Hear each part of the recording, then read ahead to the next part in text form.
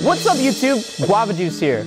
I deal with a lot of negative comments online from the way I look, or the content I create, or even sometimes the color of my skin. And to tell you the truth, it hurts.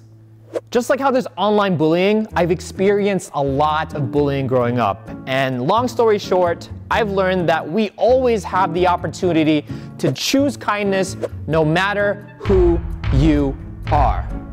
How did I learn to choose kindness, and how can you do that as well? First of all, you have to understand that we are all human beings with real feelings. You, me, every YouTube creator you watch, every person behind the username, everybody. Well, except for the bots. Oh! Oh! Yeah! Whoa! Sick.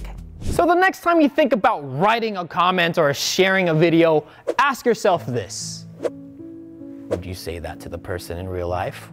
Or do you think that's a kind thing to even share? If not, then it's probably not worth sending. Just say something nicer, or just leave it alone. You don't have to put up or engage with online bullies. Here, let me just show you.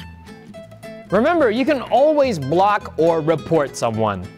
Remember, you can talk to a friend, teacher, or your family about how you're feeling. And if you've ever shared a hurtful comment, video, or meme in the past, it's okay, because we can make a fresh start right now. Because online bullying can end with you. Because we have the opportunity to become leaders and to choose kindness. So I need your help. Let's do this together. Kindness